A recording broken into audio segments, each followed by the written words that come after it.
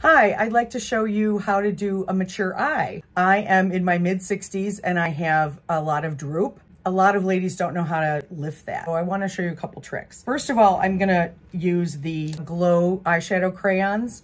This is called Metro. It's really nice. I have a green eye and I've got gray hair now. When you use a darker color on the actual lid of your lash or make your eyelash line thicker, it will lift your eye instead of having it all white with a skinny little line. So you basically want to take the crayon and work it over your lid and make that a little bit darker. Take a blender brush and just kind of buff the edges. I like to lift my lid a little bit. See, and that gives me a little more depth in there, which brings out my eye.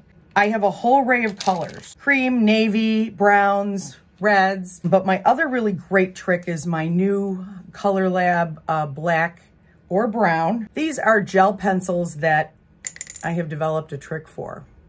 So you're not going to try to make a whole line across your eye. You're going to lift your hand and you're going to work the pencil underneath the lash line. Just enough to get a little rubbing in there and then let go. And it instantly lifts you without having you to pull your eye out. Gel liner, very helpful. And then I drop my eye down and I come a little bit on the bottom, but not in the center.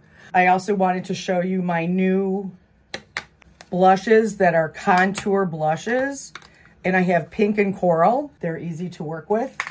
You're gonna start back here and just kind of give it a little color. And then I also have a wonderful new lip color called Posy, which is a really pretty spring color. And I have it on. Quick ideas for spring. Have a good one.